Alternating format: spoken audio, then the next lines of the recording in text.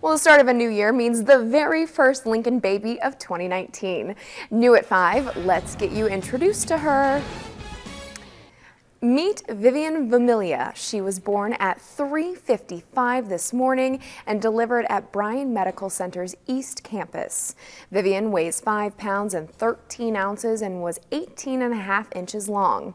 She arrived a little early. Her due date was January 4th. Mom says Vivian is just a little bundle of joy. I'm so happy that God remember me, God giving me this kid to be born in my birthday. I'm so happy.